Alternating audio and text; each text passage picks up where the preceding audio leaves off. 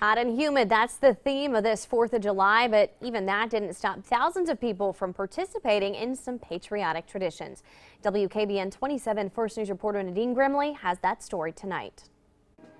For some, watching the Newton Falls Parade on the 4th is a family tradition. It's just one of those things we don't miss. And despite a heat advisory, thousands of people lined the streets. I'd say about 500 degrees to me. It wasn't quite that hot. Temperatures only made it to the low 90s. But with the heat index, it felt closer to 100. Well, I think we could fry an egg on our head.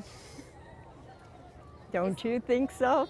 And because it was so hot, people were getting creative to stay out of the sun, sitting under pop-up tents and holding umbrellas, all to try to create some shade. So we won't be burning hot.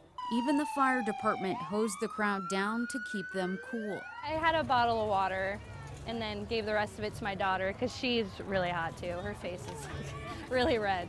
These 4th of July festivities have been around for decades and wraps up with a huge fireworks display, one that comes with a more than $20,000 price tag, all paid for by donations. As long as people keep wanting the fireworks and keep contributing and donating, we're going to be out here working as hard as we can to make it happen. In Newton Falls, Nadine Grimley, WKBN 27 First News.